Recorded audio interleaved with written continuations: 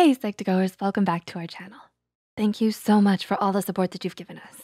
Let's get into the video. Have you ever wondered what it is that makes others so happy? What habits have they cultivated over the years that continuously make them happy all around? Theories from the father of positive psychology, Martin Seligman, suggest that 60% of happiness is determined by our environment and genetics, while that 40% is all on us. It's important to know we can't be happy all the time. Otherwise, there'd be no such thing as happiness. It'd just be normal and constant, and we wouldn't be able to tell what happiness was. According to a study published in PLOS 1, the most frequent human emotion is joy, followed by love and anxiety. People experience positive emotions 2.5 times more often than negative emotions, but also experience positive and negative emotions simultaneously, relatively frequently. If joy can be frequent in others, maybe we can develop some habits that make happiness a frequent emotion in us as well. You should never give up on happiness. So, to help you on your journey to joy, here are 10 helpful habits of happy people. Number 1, accept the positives in life. We often look past what is good in our lives and focus on the negative.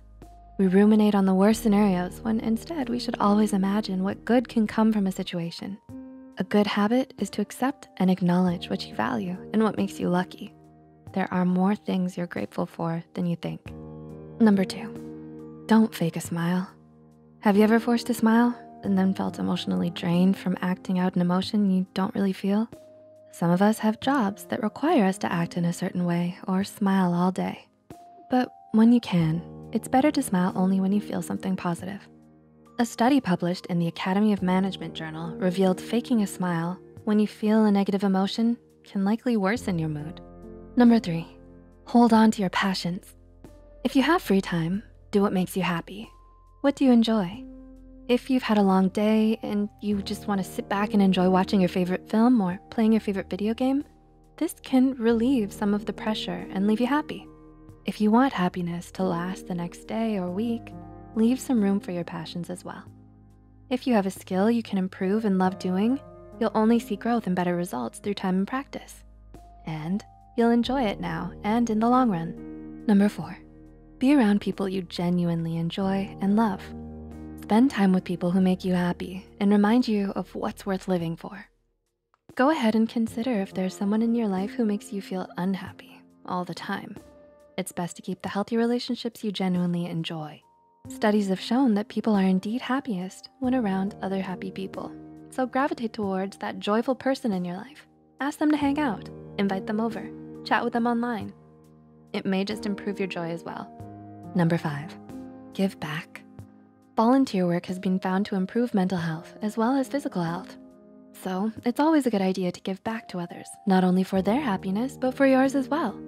People who give experience the helper's high, according to researchers. This is a euphoric state that can be activated when one acts in a charitable way. This euphoria is due to the reward center in our brains being triggered by the charitable act. It's very similar to a drug-induced high. Number 6, enjoy simplicity. Think about the little moments in your life that make you smile. Simple pleasures, nothing too big. Can you think of them? Go ahead, I'm waiting. Yeah, you got one? Why do you think you have this tiny experience stored in your memory vault? Because it's the simple moments we often enjoy without realizing. We're often happiness when we don't realize we're feeling happy. So take pleasure in the simple moments in life.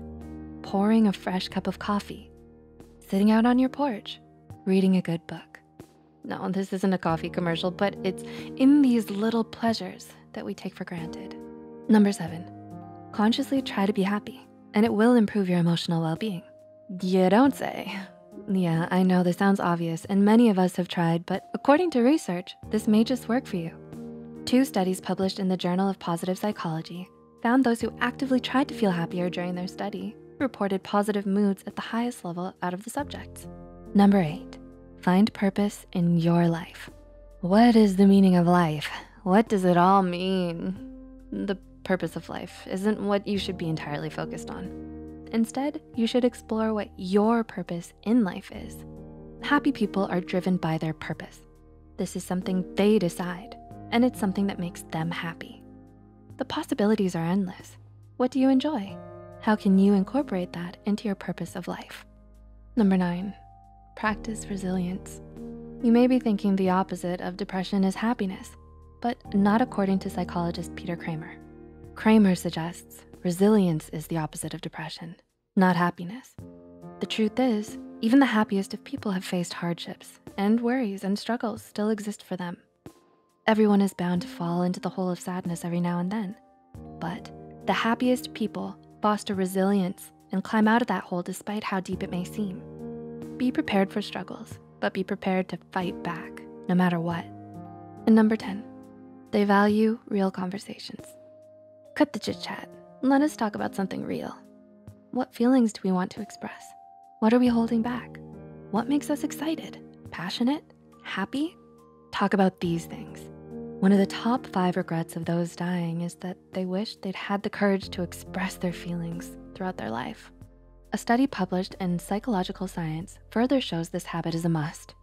Researchers found that individuals who take part in substantive conversation as opposed to small talk and unimportant topics had more feelings of satisfaction. So when you're feeling gloomy about the weather, it's not because it's raining, it's because you're talking about the weather. When in doubt, the meaning of life is always a great conversation starter. So, which habits will you practice? How will you implement them into your daily life? Share with us and the many Psych2Goers in the comments down below. It may seem difficult now, but as quoted by one of the greatest films of all time, happiness is just a teardrop away. No, good old Shrek 2. Now that makes me happy. If you found this video helpful, don't forget to click the like button and share this video with someone who might need a little happiness. Subscribe to Psych2Go and hit the notification bell icon for more content like this. And as always, thanks so much for watching.